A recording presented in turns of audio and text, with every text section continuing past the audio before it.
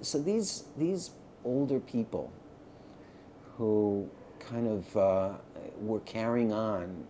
and performing and doing their art and doing it great, and meeting a young man that was fluent in Yiddish and had a sense of humor,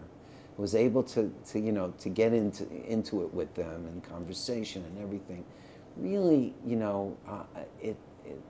made for real wonderful bonding for me and for them, and it was that's what I cherish, that I was able to be with these people at such